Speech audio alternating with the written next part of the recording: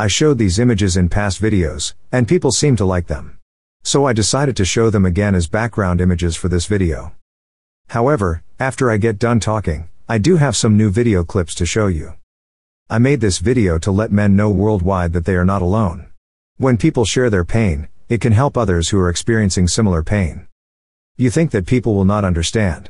That they will call you a loser, weak, stupid. Say it is all your fault, when deep down inside, you know it is not. It was just the hand you were dealt. Situations you had no control over. You do not know how to fix it. How to make life better for yourself. Many men worldwide are in a similar situation. And there are millions of different reasons why. This includes both single and married men. 30% of men in the United States are virgins or close to being virgins when they turn 30. And 15% of men in the United States are in sexless marriages. The men in the following videos are from the United States, Canada, and Australia. However, the last video shows that there is hope. It is extreme. Vietnam is one of the cheapest countries to live in. There are some United States Americans living on $600 a month in Vietnam, and this includes food, rent and transportation. I understand that in some countries, $600 a month can be hard to attain. Maybe the following will help. There are United States men living all over the world who are making a living in the industry of computer programming and data analysis. As long as you have a good internet connection and know some type of computer programming, you might be able to do the same thing. And they say that you do not need a college degree. Plus, these professions and many others also need support staff. Gathering information. Downloading and organizing the data. There are many different kinds of support staff. Thus, being support staff might be a way to start. And many of these professions will allow you to work over the internet. And this means that you can work from any country in the world. There are hundreds of different areas related to computer programming, such as data analysis, data mining and cloud services. Plus, Vietnam is looking for anyone with some type of skill. So if you have some kind of computer skill, you might be able to get a job working in Vietnam. This is what a man from Argentina did. And after he moved to Vietnam, he got married to a Vietnamese woman. He said that he grew up in the farmland part of Argentina and never dreamed that he would be living and working in Vietnam. Plus, Vietnam is doing a big push to get their people to learn English with an American accent. This is not the same as teaching English. What you are doing is helping people in other countries practice their English. If you learned English with a United States American accent, then you can tutor English, part-time, over the internet, and make about $500 a month. If you do it full-time, then you can earn more. I know $500 a month is not a lot of money, but it might be a start. Most of the time, the hardest part is getting a start. I have watched YouTube videos where people from the United States are living in Vietnam on $600 a month. And a one-way plane ticket from the United States to Vietnam can be as little as $600. I have never done this, but I have watched many YouTube videos where men from the United States have done this, and used this as a way to start over in a new country. Other YouTube videos show United States men who are in their 60s. I will not get into the details of why many of these men have no money. However, they went to a website called Cambly, and started tutoring English over the internet, earning about $500 a month. And after this was all set, then they moved to the Philippines and married a beautiful Philippines woman. And most of these women are in their 20s. And all are very happy. The Philippines, Vietnam and many countries are family orientated. This means that most of these women date with a purpose. They want to get married and have children with a husband. And some of these couples started YouTube channels. However, for most men, it takes about 4 years before you can earn enough from YouTube to pay rent, food and all that stuff. For women, it takes 1 to 2 years. YouTube pushes women's channels a lot faster than they do men's channels. I just wanted to give you some ideas to help you get started. There are probably hundreds of ways to earn a living from the internet. And you will probably fail many times before you find something that works. But if you never try, you will never succeed. Here are the videos. I did not interview men for the first 4 years of my study. And it wasn't until a man looked at me one day after a book signing and said, "I love what you have to say about shame. I'm curious why you didn't mention men." And I said, "I don't study men."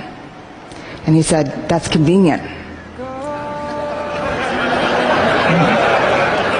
And I said, "Why?" And he said, "Because You say to reach out, tell our story, be vulnerable. But you see those books you just signed for my wife and my 3 daughters? I said, yeah. They'd rather me die on top of my white horse than watch me fall down. When we reach out and be vulnerable, we get the shit beat out of us. I'm 26 years old and never had a girlfriend. Today is my birthday, February 12th, and I would really appreciate it if you would all not mention or say to me, happy birthday, because it is not a happy birthday for me. And as a matter of fact, it has not been a happy birthday to me for years of my life now. I haven't had a happy birthday since I was a fucking kid. 27 years old. I've never had a girlfriend before, never dated anyone before, and it hurts me a lot on the inside because it feels like it's holding me back in life, because it makes me feel a lot lesser than other people. And me,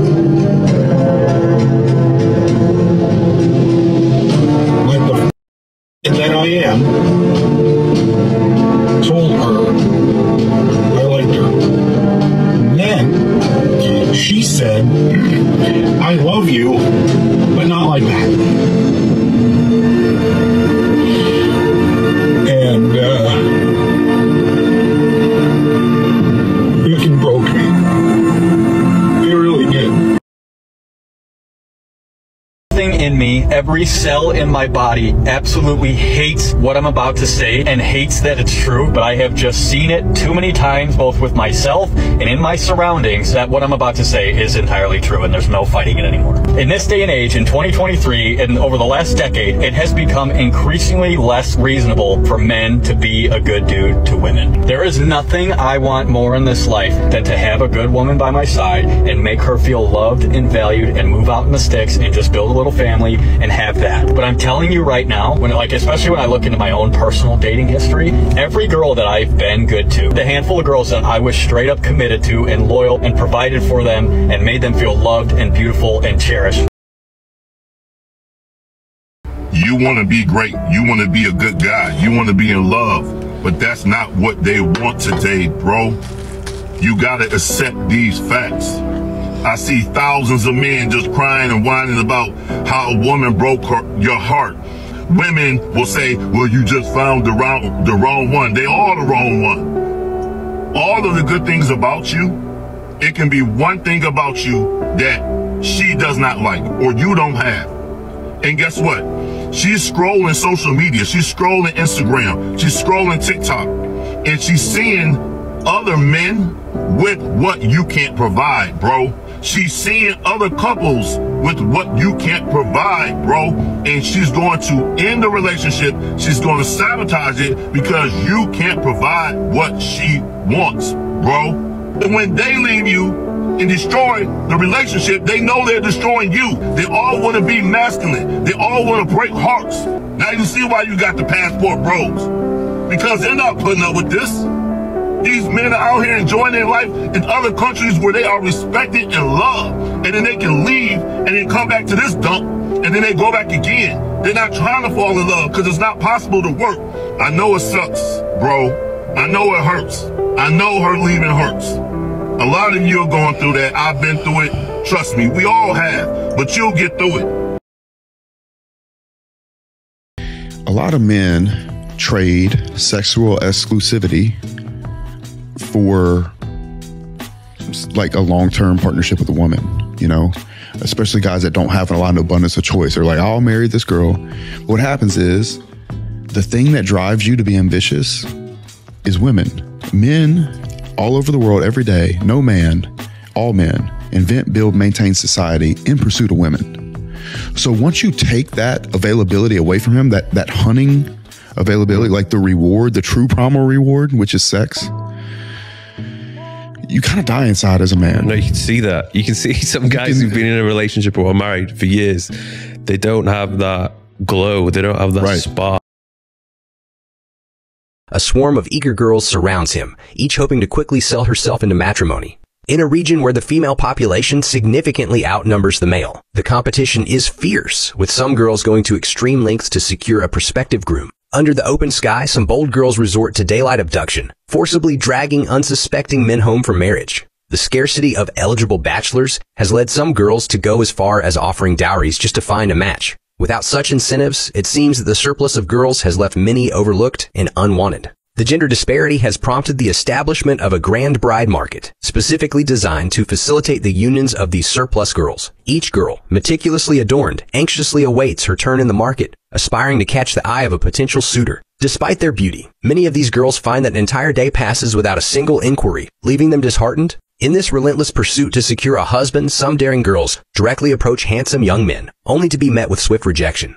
Unfazed, they persist, grabbing onto the men's hands, desperately hoping to offer themselves in marriage. Yet even when a girl is willing to offer more than just her hand, the men, fearing the unexpected consequences, swiftly slip away. The scene unfolds with girls continuously seeking their next target, boldly initiating conversations with attractive young men. Some groups of girls intercept men on their way, ready to seize and claim them as their own. Once captured, the fortunate groom is taken home, where the bride not only forgoes the customary dowry, but also willingly contributes to the groom's family, extending hospitality to his relatives. As the number of young girls in the market grows, the male counterparts find themselves with an abundance of choices. Unlike typical shopping, where one might compare a few options here, men sift through a multitude of potential matches. If a girl dares to display even the slightest hint of displeasure, the man swiftly looks away, uninterested, and continues on his way, leaving the girl heartbroken.